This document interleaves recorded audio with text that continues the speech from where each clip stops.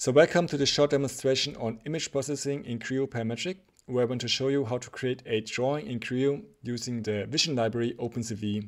And for that I've opened a simple and small sheet metal part here. And the first thing I'm going to do is I'm going to bring up one of my Creo applications which I use to manage my CAD data. And I'm going to read this part here, and let's give this a new name of Creo Drawing Image Processing Demo, and write this to the part. And I go to my OpenCV tab here and click on Drawing, which is going to start a long line of Creo commands, which I'm not going to go into detail. But I basically want a flat pattern of this sheet metal part here with the corresponding view and orientation. And I'm going to read the size of this part and color all the threaded holes. Then use one of my sheet metal templates to create this drawing here. And I'm going to rescale this drawing here to match a technical drawing scale. And for OpenCV, I'm also going to add a second sheet, which I'm going to call OpenCV. And this is my quote-unquote workbench. And I'm going to move one of these views over here, and I'm going to detect all the threaded holes. So I'm using OpenCV to detect all the circuits on my screen right now. And then I'm going to click on each of these circuits to bring in the access for all the threaded holes which I need. And second, I'm going to need the dimension of one of these threaded holes here.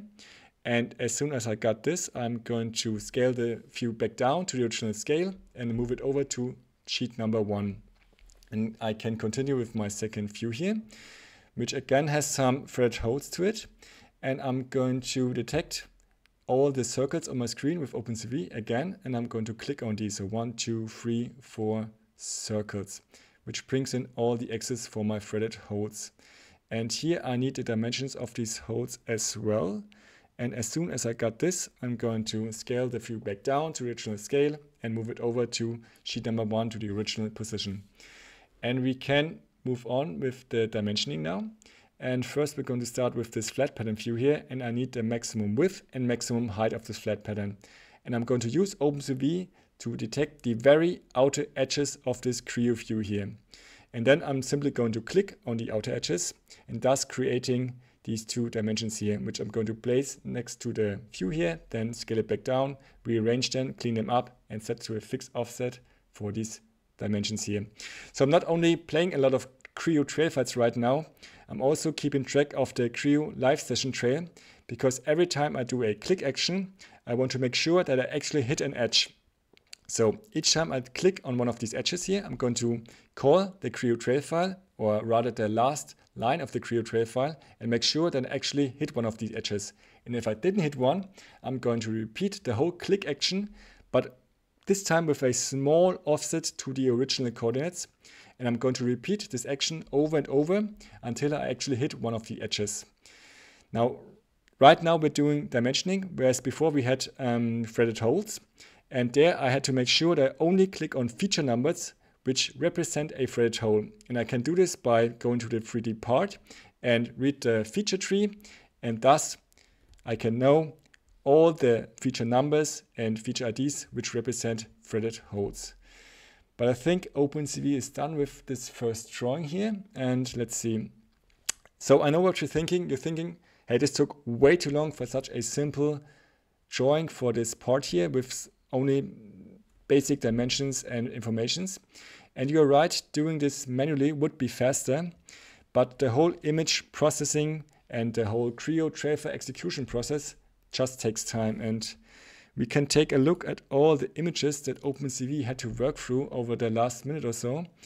And what I usually do is I let this run overnight. And let's say, for example, I'm finished with one of my projects.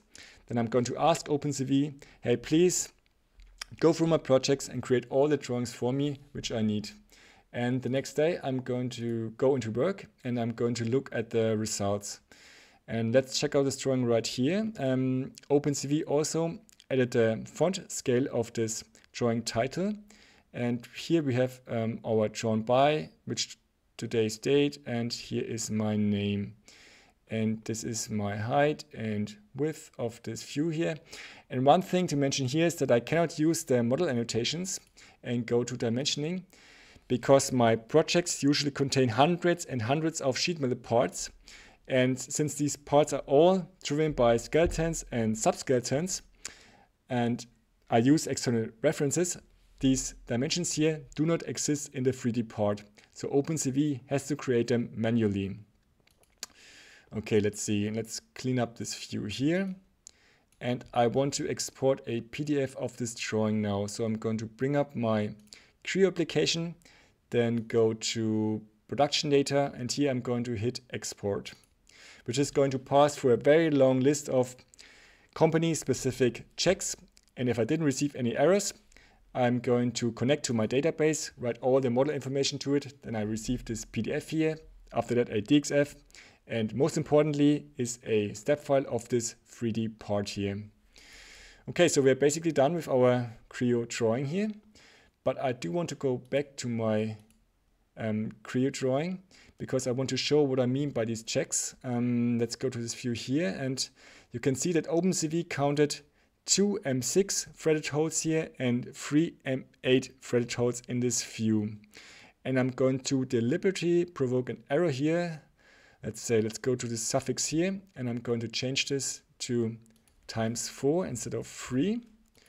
And let's go back to my application and read this part here. And you can see a small preview of our PDF, which we just created, and hit export once again. And yes, I do want to overwrite all the production data. But this time we receive an error. So why is that?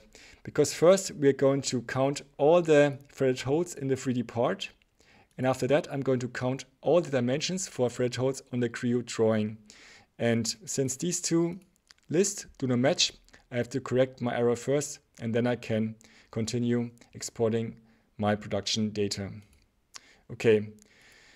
But this was a very simple use case for image processing in Creo Parametric. And I think I have also a second part open here. Let me check. Okay, and this one is a sheet metal part as well. And I can read this part, then I click again on OpenCV and drawing, and this is going to start the whole process over again.